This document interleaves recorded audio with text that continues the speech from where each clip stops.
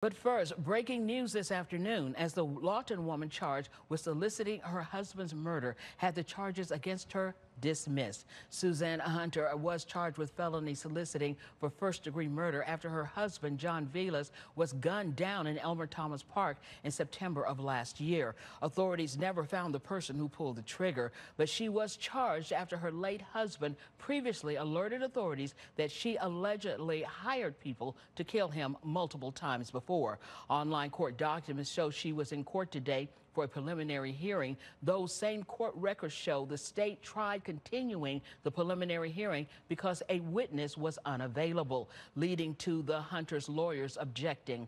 Eventually, a judge denied the continuance and the case was dismissed without prejudice, meaning charges could be filed again in the future.